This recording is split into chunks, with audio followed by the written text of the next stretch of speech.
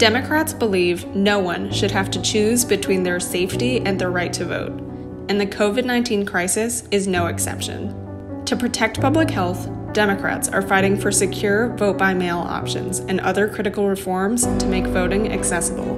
But Republicans are fighting back.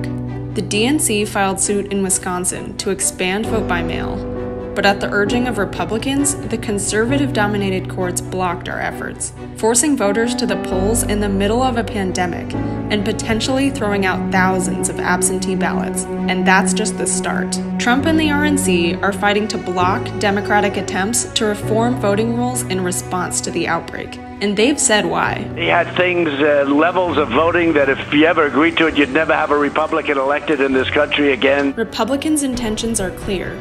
They want to make it harder for you to cast a ballot so they can stay in power.